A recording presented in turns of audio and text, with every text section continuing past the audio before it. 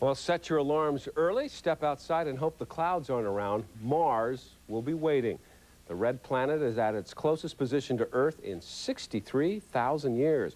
Joel Iwanaga on Mars Lookout tonight and has more on the Mars frenzy in Battleground Washington. Joel? Well, good evening, Jeff. We are inside Seans Astronomy Shop here in Battleground, where professional and amateur astronomers alike have gathered to take a look at this really once-in-a-lifetime opportunity of visualizing the red planet. Take a look. The last time Mars was this close, Neanderthals roamed the Earth, and it was doubtful they even saw anything. Still, astronomers say no telescope is needed. Binoculars will do just fine, or even the naked eye. Mars will be the brightest object in the night sky, besides the moon, of course.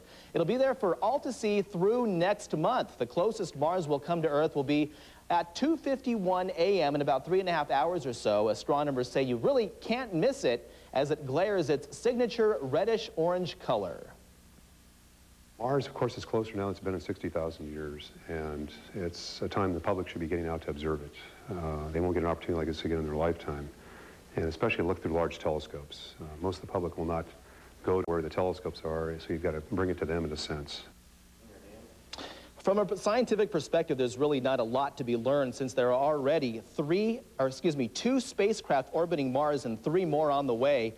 Folks here in Battleground say this is just an event to be enjoyed. Now, more precisely, Mars will be exactly just a mere 34,646,418 miles away at its closest point just before 3 o'clock this morning. Now, Mike and Jeff, I don't know about you guys, but 3 o'clock I'll be snugly sound in my bed. But don't fret, our trusty meteorologist, Dave Sweeney, let me borrow his Mars globe so I can just take a look at this up close, and learning a lot about this Vastisis Borealis, whatever that is. But I didn't know Dave was such an amateur astronomer, you know. Thanks, Dave, I appreciate that. You bet, Joel. And by the way, put the equator back on. I see it coming off. Oh, yeah, there. yeah. Well, what kind of a cheap sticker is this? You're wrecking it already, for Pete's sakes. You know, I found this in the weather lab, so I'll put it right back, I promise, Dave. Get the sticker back on there like that. And for those who think, oh, if I can't get up this morning, I mean, Mars is going to be there a while. Well, yeah, it's not a one-night affair. You can easily see it with the naked eye, but if you really want to get an up-close look, like he said, a telescope is perfect. Telescope is best. Mike and I were talking. Binoculars, you can do it, but they tend to be a little shaky on you. But anyway, I mean, it's hard to miss. The big question becomes, what about the clouds? Yeah.